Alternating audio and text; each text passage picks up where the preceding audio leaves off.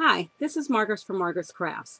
I wanted to share with you some of my other crafting items that I have done over the years in different areas, not just my paper crafting and my knitting and crocheting, but also some of my sewing as far as quilts and my counted cross stitch items. One of my favorite counted cross stitch items is this one that I made. Let's see if I can get a good picture of it. It hangs in my craft room. It's a person supposed to be hand quilting a quilt in a frame, and she's sitting in the window. Well, I say she because it's for me. Sitting in the window with a bunch of flowers in the window, and the curtains are pulled back, and she's making a working on a quilt. That hangs in my craft room. I have changed all of my pictures that I have in the house. Almost all of them. There's some special ones, like maybe two ones that aren't my counted cross stitch. I took all of our other pictures down and replaced them with counted cross stitch pictures in all the rooms of our house and in the hallways. One of the last ones that I worked on that I haven't had a chance to, it needs washed and framed, is this angel.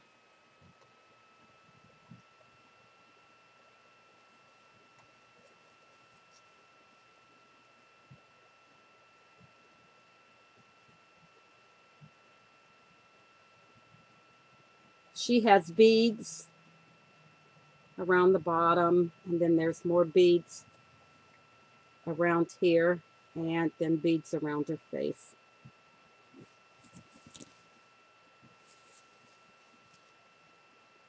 Now, usually when I make a lot of my counted cross stitch pictures, I started doing this because I like to change up the colors and add in different colors to fit the rooms that I'm making them in or where I want them to go. So that's one. She needs washed and then blocked out, and then I'll put it in the frame. And then I have another place. This is into my quilting now. I have another place behind my front door that was just an empty space. So I hung up a curtain rod and put those pinching, some fancy pinching. I put up a fancy curtain rod and then those fancy pinchers to where you pinch down for your curtains. And then I got greenery on the bar, so you don't see much of the bar. And you just see the fancy ends on the bar, the two fancy ends on each end of the bar. And I hang up a seasonal quilt there. So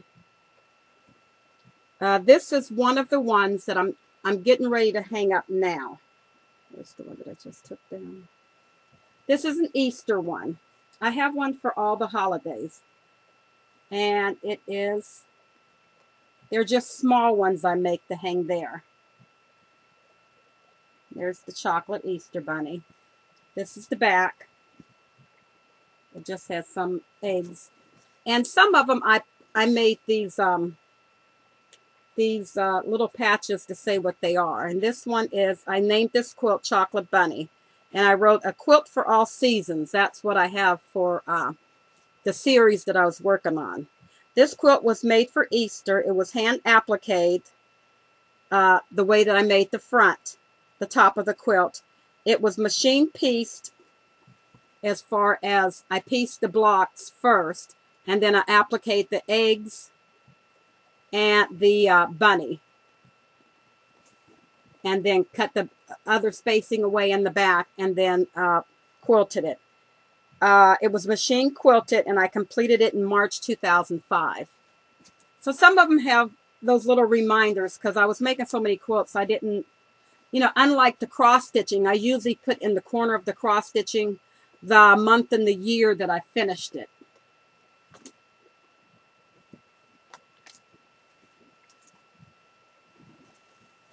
And this was a quilt that I made.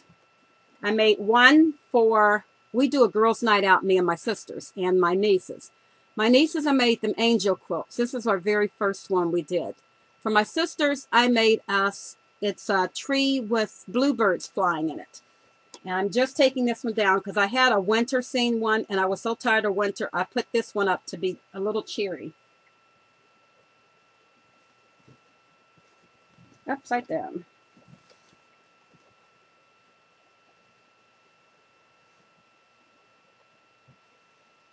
There it is.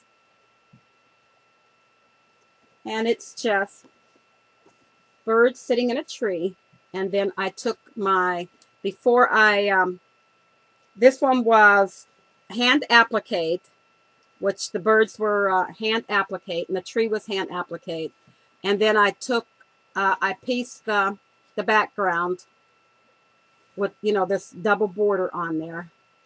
And I, before I pieced it to put it together, I put a name for each of my sisters on each of the birds. Each of the birds has a name on it.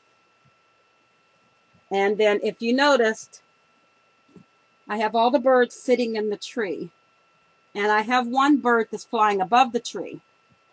And the one bird that's flying above the tree is for my sister that passed away. She's not in the tree, but she's still with us. She's flying above us.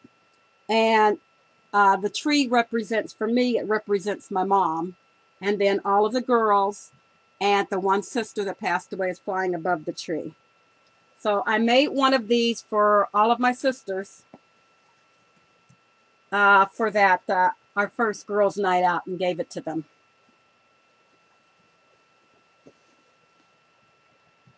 There's all kinds of quilting. There's machine quilting. I mean, to make the tops. You can use a machine to make the tops. You can just get a flat background and applique, which means placing pieces of material over top of it and making the background. And this quilt is a combination of both of them. This is a large quilt, so I can't show you all of it. And what I did was, let me get a good part. I pieced the whole quilt on this one. I did different, it's crazy blocks. So the blocks are all in different sizes. And this was all done on the sewing machine. And the border, you know, the borders were attached. And then I added another border. But what I did with the other border, I hand appliqued. I love to hand applique. I love to work with my hands with the fabric, with the things. So the border was hand appliqued on. And it's like a vine with flowers on it. Let's see, go in the other direction. Around all the borders. And then after I got that done, then I attached it to the quilt to make the second border. And this quilt was, it's like in the middle section of each one. I did a flower and a stem. And then after I got all that done, then the whole thing was machine quilted. I have I sew it on my regular sewing machine. And then I have a mid-arm. I don't have a long arm. I have a mid-arm sewing machine and a quilting frame that you wrap the quilt up on, and then you can, I have a controller with the speed control, and I can stand in front of it and quilt my different designs. So this one has, this one is more like my one with my bunnies, and this one was just a free motion quilt. So you just take it and you just go all kinds of zigzag lines over it. This one was more, it's a pattern in each of the blocks. I did like a, you can't tell. It's like a starburst in the middle, and then it's free motion quilting. Yeah, you can see some of the starburst right there on that section. And then the rest of the quilt is free motion quilt, except I did more of a design going around on the cream color right here. And then the black is just a free motion quilting on it. And then it's quilted around, it's in the ditch, what they call in the ditch quilting around the item, the flower in the center. And that was just different ways that you can quilt on that one. I was just playing around with doing the different quilts. And let's just sit this over here. I'm sitting on it.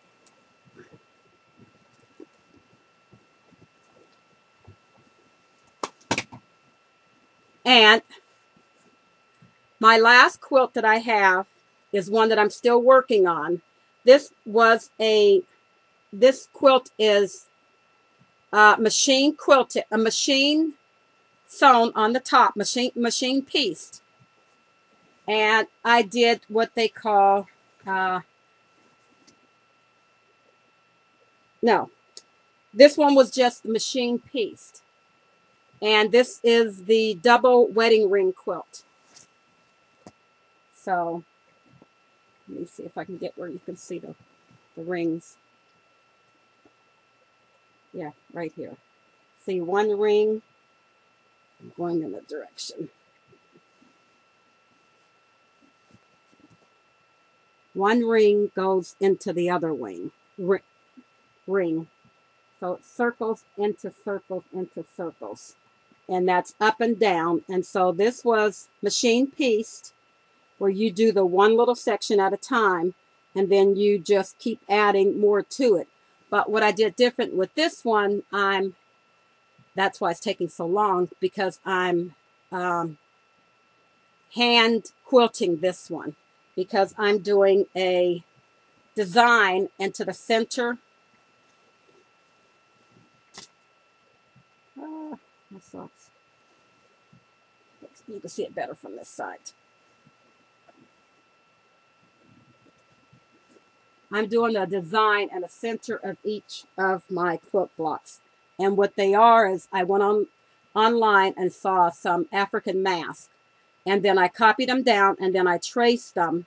And I made a stencil, and I used a invisible pen or disappearing pen, and I put it around there. And then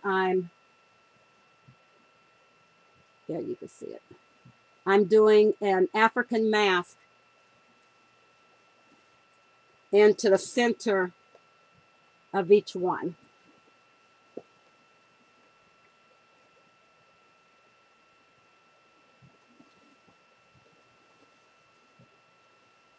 And that's how they look. There's different, I think I have like 6 different masks that I'm doing. And then all I'm doing is like 1/4 of an inch around all the items, you know, around the rings, around all the edge of the rings. I'm doing the quilting. So this one is taking a long time. I have it pieced where I could take it off. I also have a hand quilting frame. But then what I did was I stretched it out, and then there's this little gun. You know how your clothes have the little tags on it?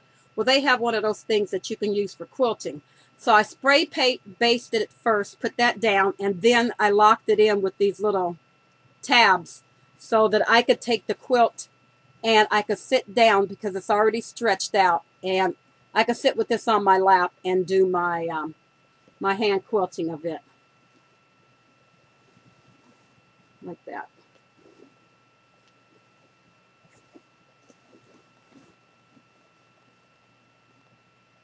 There's one of the masks right there. And then here's one of the sections. Is that one done yet? Yeah, that section's done.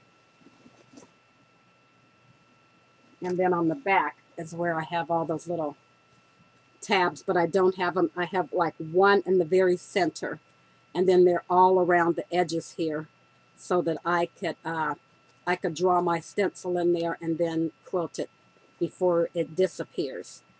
And those are the things that I have a lot more quilts. I have a whole quilt cabinet that I bought to put my quilts in. And then I have quilts on all my walls too, small quilts.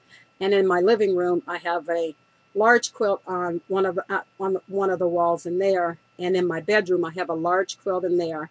And then I have quilts hanging the up on the wall. I don't know, they're quilt hangers.